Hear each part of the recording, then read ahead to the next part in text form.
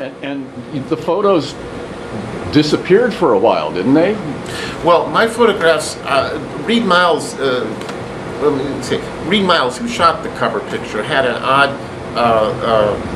method with his own photographs. He submitted them to Columbia, to Columbia, and then he destroyed all his photographs except these two that are on the album. He made his own editorial choices, and to make sure that no one second-guessed him, he would destroy his own photographs, his outtakes. So sadly, there would have been perhaps other pictures, some other great pictures that Reed himself shot.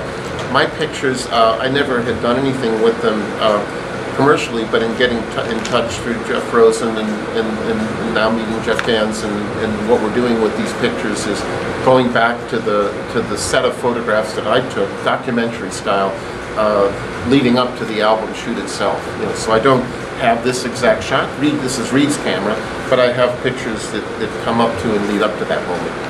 Well, and your photos then basically comprise the only really documentation photographically of that particular session now, aside from the cover shots. Then, right? I think they really open up in this book, which is a fabulous look at the period and that the music was recorded. You can see in these photographs a little bit of what led up to that moment. For example, here's Bob coming in and shedding his civvy clothes and starting to get into costume. He picked this white poncho to start off with and wore that around and ended up in this beautiful Mexican coat. You can see the ballerina getting ready here. Levon Helm is dressing himself like for a wedding, and his wedding mate was Ed Anderson, our sound engineer, in a big Southern Belle dress with big pink emblazoned over it. It was a really odd photograph. Here's my brother Bill with Garth getting dressed, and Garth tapping out a song on his tuba. I love that look on Garth's. He's like looking out of the corner of his eye, a little askance. He's a droll man. Garth is such a cutout and so brilliant and shy, and he's a real character without trying to be so. And I'm so pleased in putting this book together and the album together that Garth was able to be at the center of that.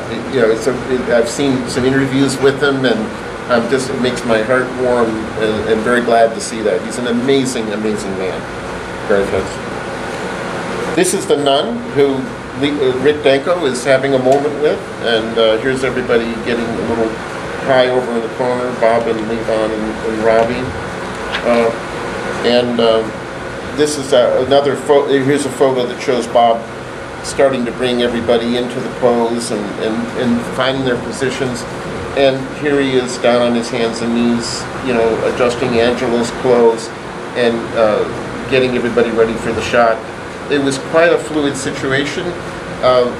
Like a family portrait, a formal portrait, but the characters and people playing off each other, just having a lot of fun. It really caught the spirit of it.